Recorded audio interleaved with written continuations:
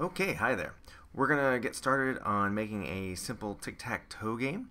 And in this tic-tac-toe game, we will be using classes to create our board and using a bit more object-oriented design than we've seen in some of the other videos we've done.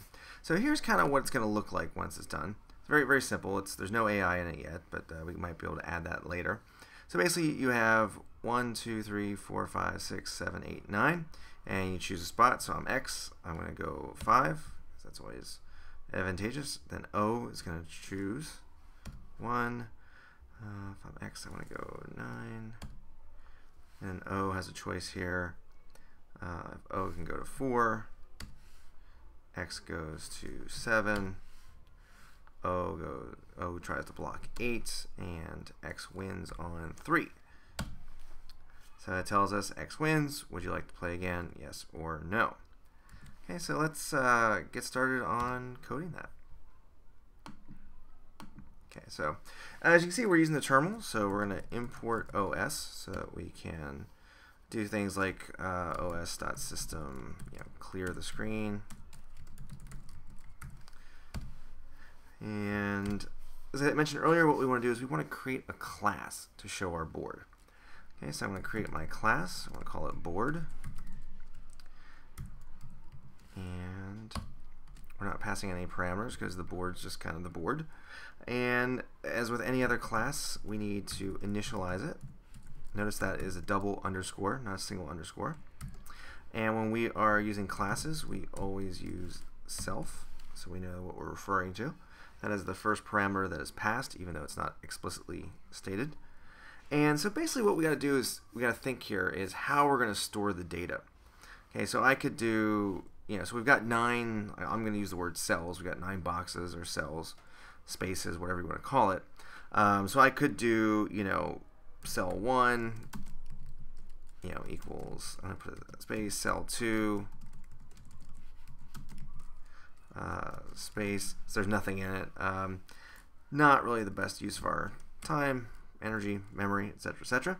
So what I want to do is I'm going to go ahead and use a list. So because it is related to the object of board, I need to use self, cells equals. Now here's kind of the interesting part. Now depending on how you want to do this, what I'm going to do is, as we know, lists start from 0. But I have 9, so I could have 0 to 8, which would be an efficient use of my memory, no question there. But it's going to make my life a lot easier if I have a dummy space. So I just ignore the 0 for now. So 1, 2, 3, 4, 5, 6, 7, 8, 9. So I actually got 0, 1, 2, 3, 4, 5, 6, 7, 8, 9. So those are my spaces on my board. And so I've initialized it. I've created a blank thing, a blank board. And now I'm going to make a function. I'm going to call it display. So I'm going to actually display the board. Again, it's an object, so our class, so we're going to use self.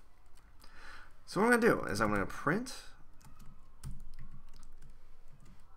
let's say space, %s, space, %s, space, pipe, %s, space, quote, and I'm going to do %. Okay. So again, the top row of my tic-tac-toe board is 1, 2, and 3.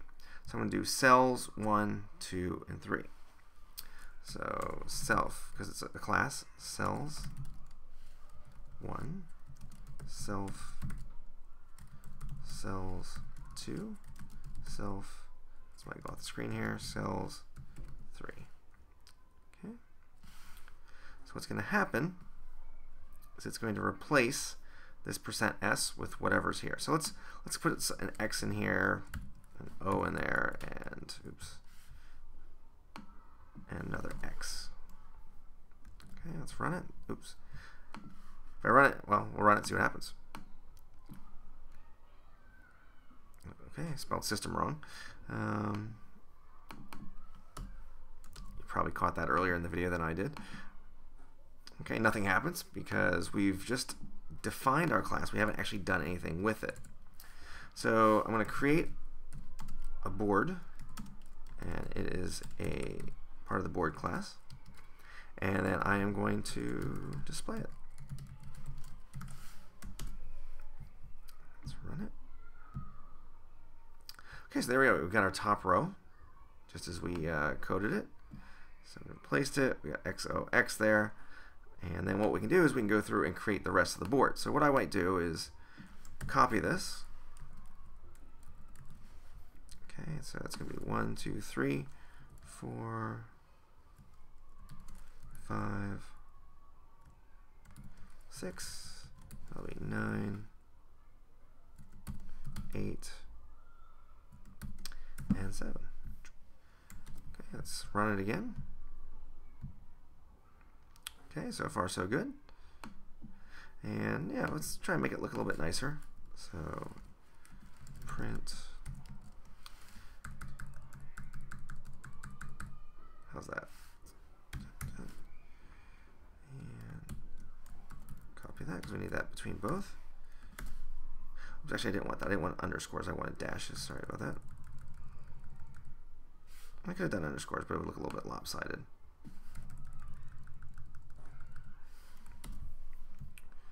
Okay, so let's run it.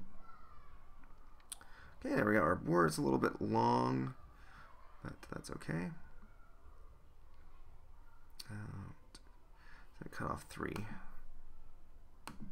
Okay, and the reason that's happening is because %s has 2 characters, but when we replace it, it's only 1 character, so the length is a little bit off. Okay, that looks bearable.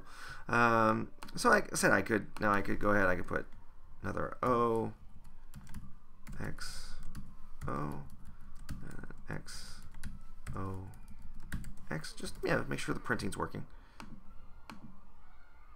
And there's our board. Okay. So far what we've done is we have created our board class. We've initialized it, and now let's put this back to spaces. So we'll use space to represent a blank spot in our board.